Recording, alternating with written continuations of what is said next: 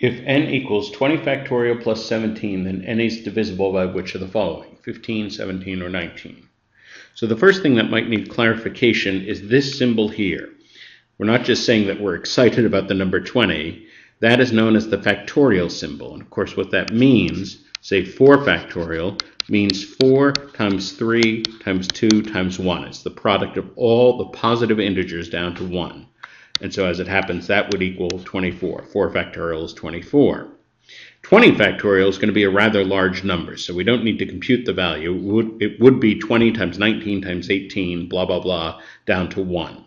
So notice, first of all, that 20 factorial includes a factor of 15, a factor of 17, and a factor of 19. In fact, it includes a factor of every number between 1 and 20. So that means that this number here is divisible by 15, by 17, and by 19. And that's a key right there, because if we take a number divisible by 15 and add 17, 15 goes into this, but 15 does not go into that, and therefore 15 would not divide evenly into n. Similarly, 19 would go evenly into 20 factorial, but 19 would not go evenly into 17, so 19 does not work.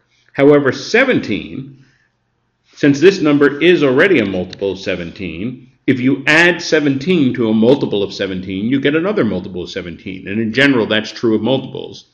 If you have a multiple of k and you add k, you get another multiple of k. That is always a pattern that works.